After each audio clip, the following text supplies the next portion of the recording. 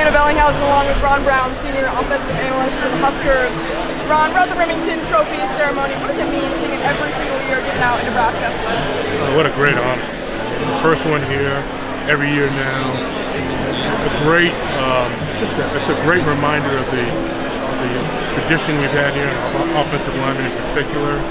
Milt Tenneper and Cletus Fisher and Dan Young and all those offensive line coaches after them, and hats off to them.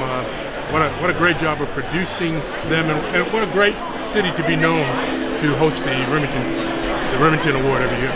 It's a new era of Husker football with Matt Rhule taking over. What's been your first impression? Well, he's an accomplished coach. Everywhere he's been, he's turned things around. Temple, Baylor. I had the opportunity to coach against him when I was coaching at Liberty University. We played at Baylor, one of his games, his first game at Baylor. So yeah, I've heard about Matt Rhule for many years. I knew his coaches in college, and so very accomplished guy. One thing he talks about a lot is the offensive line. What do you think it'll take to get a guy up on that stage for the Huskers? A lot of hard work. You know, greatness is made in empty stadiums. It's only revealed in a full stadium. If you're going to be a great offensive lineman or great anything, it's not just God-given talent.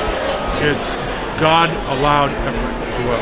And so guys have to be willing to work super hard. So this year's candidate, recipient, of course, Olu. He's no different than our very first Remington winner as well, Dominic Raiola. They worked their hearts out, and I'll tell you, they're also great competitors. And especially when you're a center, you have to snap a football and fire off and block people. It's a very difficult position, but particularly in today's day and age of center, where they have to long snap and fire out or pass protect. So it's a great honor, great skills, and great effort to reach that kind of pinnacle. What kind of emphasis will be on offensive line moving forward at Nebraska? Well, you know, it starts there. Not only have we had a great tradition there, but to succeed and to play well, particularly in the Big Ten Conference. The largest creatures on the planet are right here in the Big Ten Conference. It's a very well-coached league. So your offensive line really has to be good, develop, and come along.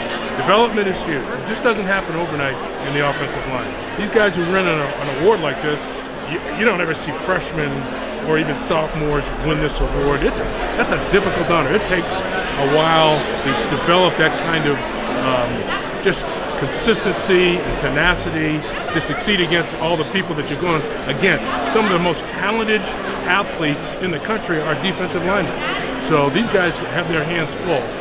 And at Nebraska, we've always relied on development. Repetition, hard work, fight. So hopefully that's what we'll have.